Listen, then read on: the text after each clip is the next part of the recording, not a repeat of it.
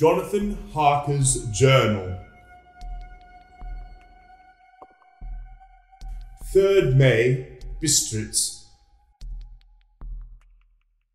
Left Munich at 8:35 p.m. on 1st May, arriving at Vienna early next morning. Should have arrived at 6:46, but train was an hour late. Budapest seems a wonderful place, from the glimpse which I got of it from the train, and the little I could walk through the streets. I feared to go very far from the station, as we had arrived late and would start as near the correct time as possible. The impression I had was that we were leaving the west and entering the east. The most western of splendid bridges over the Danube, which is here of noble width and depth, took us among the traditions of Turkish rule. We left in pretty good time, and came after nightfall to Klausenberg. Here I stopped for the night at the Royal Hotel. I had for dinner, or rather supper, a chicken done up some way with red pepper, which was very good, but thirsty. A memorandum, get recipe for Mina. I asked the waiter, and he said it was called paprika hendel, and that, as it was a national dish, I should be able to get it anywhere along the Carpathians. I found my smattering of German very useful here. Indeed, I don't know how I should be able to get on without it. Having had some time at my disposal when in London, I had visited the British Museum and made search among the books and maps in the library regarding Transylvania. It had struck me that some foreknowledge of the country could hardly fail to have some importance when dealing with a nobleman of that country. I find that the district he named is in the extreme east of the country, just on the borders of 3 states, Transylvania, Moldavia, and Bukovina, in the midst of the Carpathian Mountains, one of the wildest and least known portions of Europe. I did not sleep well, though my bed was comfortable enough, for I had all sorts of queer dreams. There was a dog howling all night under my window, which may have had something to do with it. Or it may have been the paprika, for I had to drink up all the water in my carafe and was still thirsty. On the dark side of twilight, when we got to Bistritz, was an interesting old place. Being practically on the frontier, for the Borgo Pass leads from it to Bukovina, it has a very stormy existence, and it certainly shows marks of it. 50 years ago, a series of great fires took place, which made terrible havoc on 5 separate occasions. At the very beginning of the 17th century, it underwent a siege of 3 weeks and lost 13,000 people, the casualties of war proper being assisted by famine and disease. Count Dracula had directed me to go to the Golden Krone Hotel, which I found, to my great delight, to be thoroughly old-fashioned, for of course I wanted to see all I could of the ways of the country. I was evidently expected, for when I got near the door, I faced a cheery-looking elderly woman in the usual peasant dress, white undergarment with a long double apron. When I came close, she bowed and said, "The Herr Englishman?" "Yes," I said, "Jonathan Harker." She smiled and gave some message to an elderly man in white shirt sleeves who had followed her to the door. He went, but immediately returned with a letter. My friend. Welcome to the Carpathians. I am anxiously expecting you. Sleep well tonight. At 3 tomorrow, the diligence will start for Bukovnia. A place on it is kept for you. At the Borgo Pass, my carriage will await you and bring you to me. I trust that your journey from London has been a happy one, and that you'll enjoy your stay in my beautiful land. Your friend, Dracula.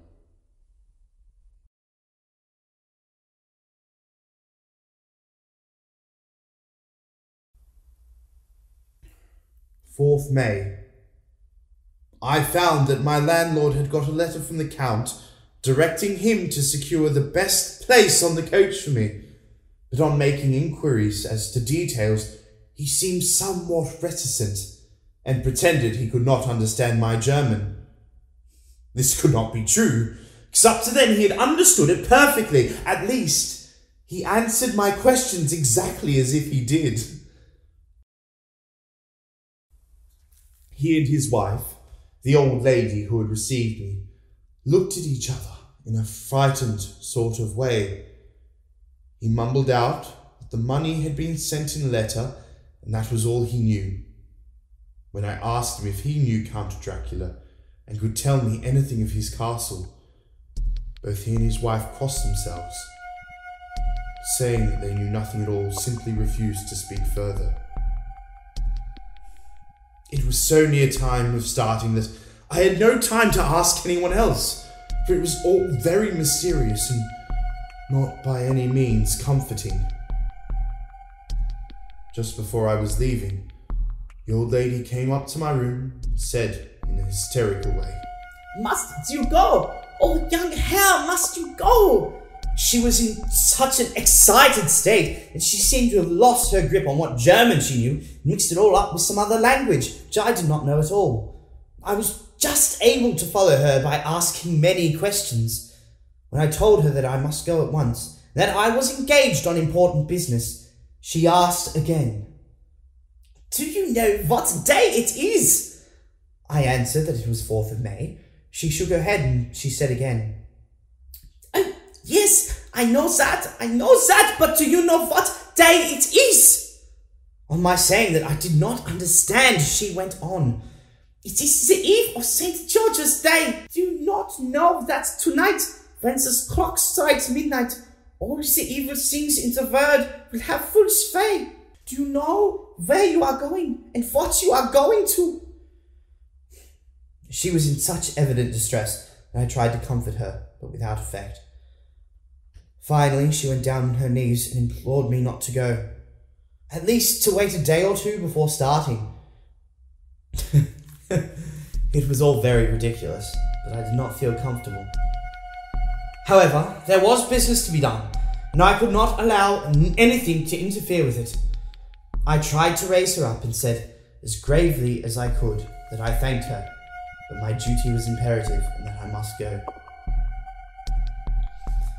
She saw, I suppose, the doubt in my face, for she put her rosary around my neck and said, "For your mother's sake," and went out of the room.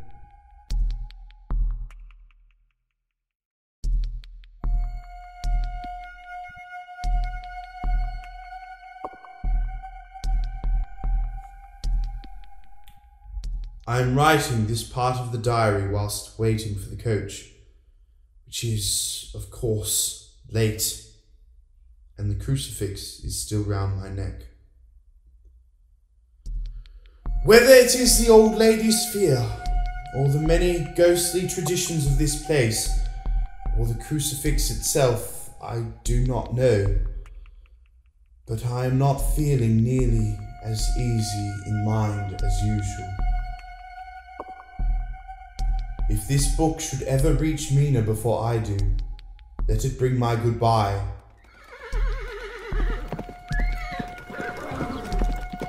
Here comes my coach.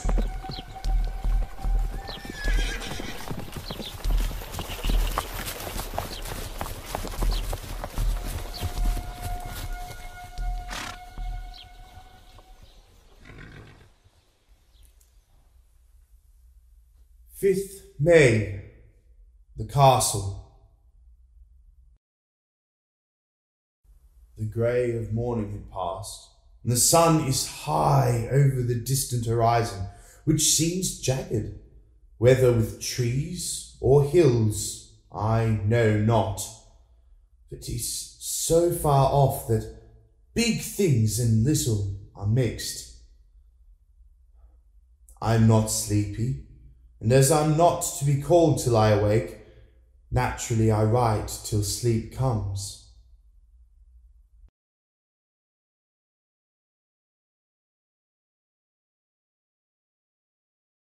When I got on the coach, the driver had not taken his seat, and I soon lost sight and recollection of ghostly fears and the beauty of the scene as we drove along. Before us lay a green, sloping land full of forests and woods, with here and there steep hills, crowned with clumps of trees, with farmhouses, the blank gable end to the road. They were everywhere a bewildering mass of fruit blossom, apple, plum, pear, cherry. And as we drove by, I could see the green grass under the trees spangled with the fallen petals. In and out amongst these green hills, what they call here the Mittel land, ran the road, losing itself as it swept round the grassy curve, or was shut out by the straggling ends of pine woods, which here and there ran down the hillside like tongues of flame. The road was rugged. We seemed to fly over it with a feverish haste. I could not understand then what the haste meant, but the driver was evidently bent on losing no time. One of my companions touched my arm as we slept round the base of a hill and opened up the lofty, snow-covered peak of a mountain, which seemed, as we wound on our serpentine way, to be right before us. "Look! It's the sack!" God seat, and he crossed himself reverently. As we wound on our endless ways, and the sun sank lower and lower behind us, the shadows of evening began to creep round us. Then, through the darkness, I could see a sort of patch of grey light ahead of us, as though there were a cleft in the hills. The excitement of the passengers grew greater. The crazy coach rocked on its great leather springs and swayed like a boat tossed on a stormy sea. I had to hold on. The road grew more level, and as we appeared to be flying along, the mountains seemed to come nearer to us on each side, and to frown down upon us as we were entering on the Borgo Pass. The blackness, all was dark. The only light was the flickering lays of our own lamps, in which the steam from our hard-driven horses rose in a white cloud. We could see now the sandy road lying white before us. There was on it no sign of a vehicle. When the driver, looking at his watch, said to the others something which I could hardly hear, it was spoken so quietly and in so low a tone, I thought it was an hour less than the time. Then turning to me, he spoke in German worse than my own. "There is no carriage here. The Herr is not expected after all. He will now come on to Bukovnia and return tomorrow or the next day. Better the next day." Whilst he was speaking, the horses began to neigh, snort, and plunge wildly, so that the driver had to hold them up. Then there was the chorus of screams from the peasants, and a universal crossing of themselves. Kalish, with 4 horses, drove up behind us, overtook us and drew up beside the coach. I could see in the flash of our lamps as the rays fell on them, the horses, coal black, and splendid animals. And they were driven by a tall man with a long brown beard and a great black hat, which seemed to hide his face roots. I could see only the gleam of a pair of very bright eyes, which seemed red in the lamplight. As he turned to us, he said to the driver, "You are early tonight, my friend." The man stammered in reply, "The English air was in a hurry." To which the stranger replied, That is why, I suppose, you wished him to go to Bukovnia. You cannot deceive me, my friend. I know too much. And my horses are swift. As he spoke, he smiled. The lamplight fell on a hard-looking mouth, with very red lips, and sharp-looking teeth, as white as ivory. One of my companions whispered to the other, a line from the Burgers Lenore. Denn die Toten reiten schnell. For the death travel fast.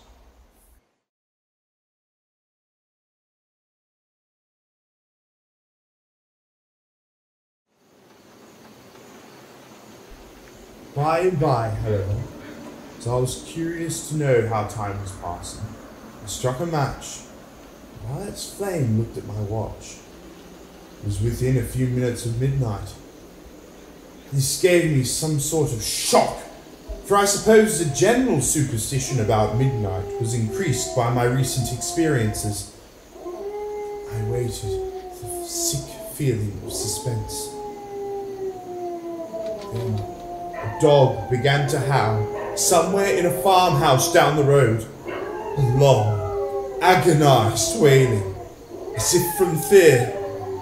The sound was taken up by another dog, and then another, and another, till borne on the wind, which was now sighed softly through the pass. A wild howling began, which seemed to come from all over the country, as far as the imagination could grasp it, through the gloom of the night. At the first howl, the horses began to strain and rear, but the driver spoke to them soothingly, and they quieted down. I shivered and sweated as though after a runaway from sudden fright. Then, far off in the distance, from the mountains on each side of us, began a louder and sharper howling, that of wolves.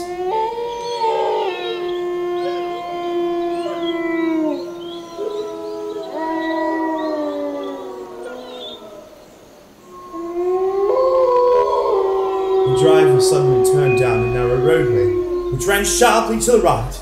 Soon we were hemmed in with trees, which in places arched over the roadway, till we passed as through a tunnel, and again great frowning rocks guarded us boldly on either side.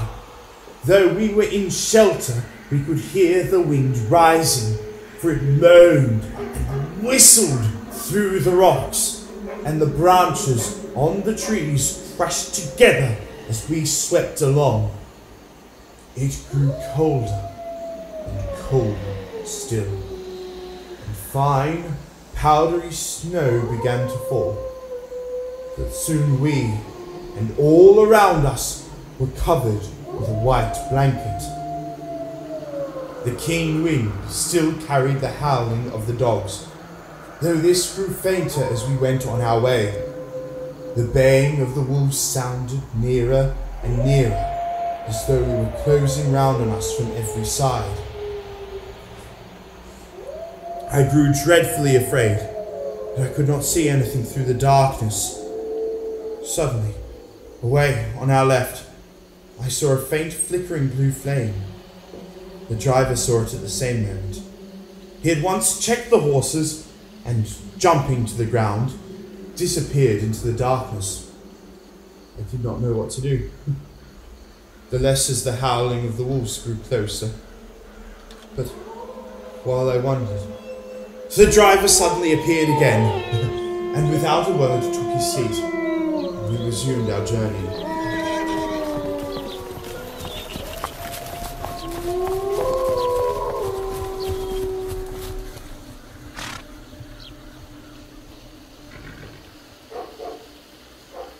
I think I must have fallen asleep and kept dreaming of the incident, for it seemed to be repeated endlessly.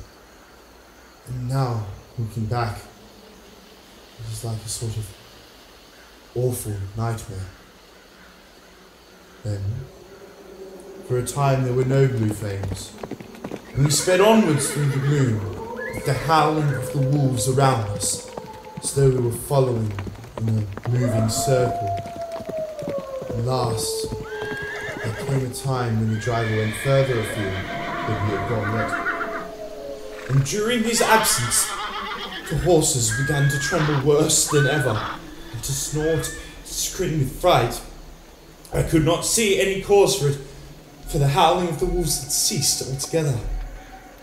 Just then, moon, sailing through the black clouds, appeared behind the jagged crest of a beaten pine-clad rock. And by its light I saw around us a ring of wolves, white teeth and lolling red tongues, with long, sinewy limbs and shaggy hair. They were 100 times more terrible than the grim silence which had held them, even when they howled. All at once, the wolves began to howl, as though the moonlight had made some peculiar effect on them.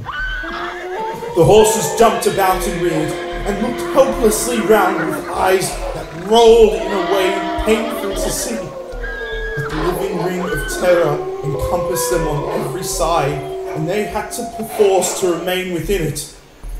I called out to the coachman to come, for it seemed to me that our only chance was to try and break out through the ring and to aid his approach. I shouted and beat the side of the calash, hoping by the noise to scare the wolves from the side, so as to give him a chance of reaching the trap. How he came there I know not, but I heard his voice raised in a tone of imperious command, and looking towards the sound, saw him stand in the roadway. As he swept his long arms as though brushing aside some impalpable obstacle, the wolves fell back and back further still. Just then a heavy cloud passed over the face of the moon. So we were in darkness again.